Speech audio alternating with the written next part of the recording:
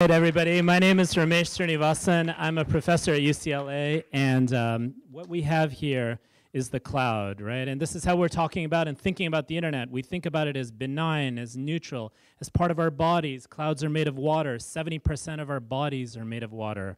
However, behind the cloud, just as we just heard, lie various political economies, right? These clouds are not necessarily open. There are various corporations that have terms of service, have various agendas, have various modes of ordering the world that exist, that form, that fund, that fuel the cloud. So if you even think about the very internet, it is a material infrastructure, right? And what's notable in this slide here is you actually see only two major cables connecting the global south, the continents of South America and Africa. And that's very important because many cases we see the expansion of access to various technologies, but actually access tends to reinforce inequality. The rich get richer.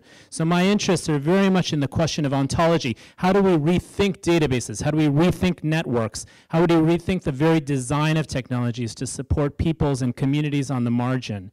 And so this is an example of a project I did back in the past with various Native American communities that had internet access, but the idea was how can we take that access and actually create a space, a public space that functions for these communities rather than simply an infrastructure. And part of that involves working with people's knowledges, people's ontologies, people's ways of speaking about and understanding the world. So this is very much like a totemic diagram, almost like Claude Lévi-Strauss, ideas, concepts that are part of people's worlds.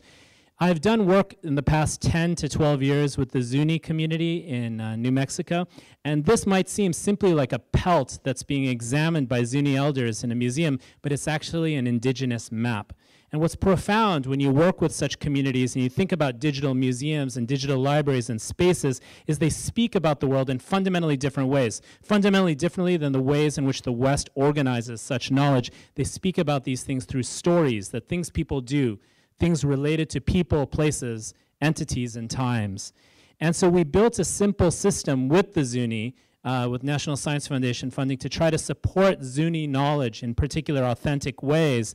And this was profound because this was an anahoho, a kachina. And what's incredible here is what you see is the ways people make knowledge at Zuni is embodied, it's collective, it's profound. It's many people looking at one computer at the same time, which is something we never think for granted because people actually produce knowledge collectively as a community. Because otherwise what our world has is an ordering of knowledge that's sequestered to the corporations that rule the world.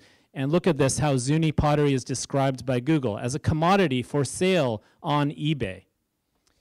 So my work in the last several years has looked at media activism around the world. This is an image of Tahrir Square, where I've been working the past 3 years. Now I'm on a list and I can't go back.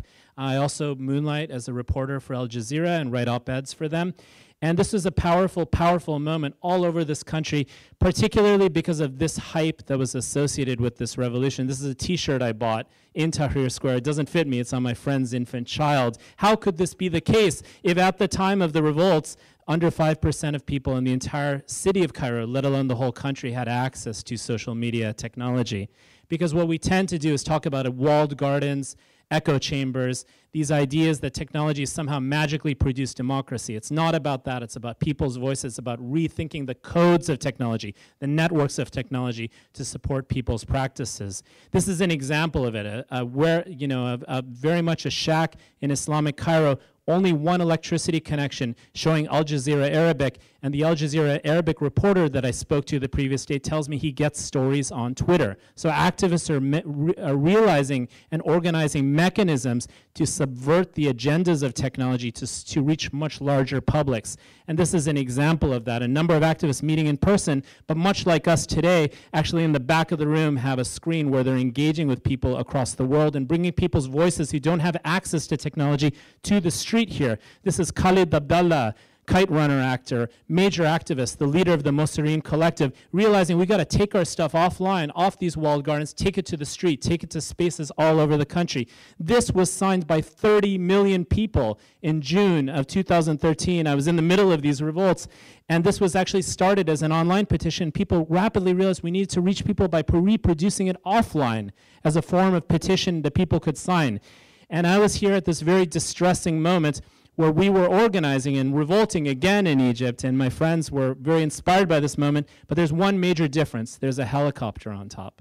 And this is the thing, the myth of digital utopianism, that we somehow escape and generate democracy in such a way, but actually in many ways, the institutions of power can overtake such social movements. So this is very important to remember in the context of all our social movements, all our activism, all our struggles for social justice. Thank you.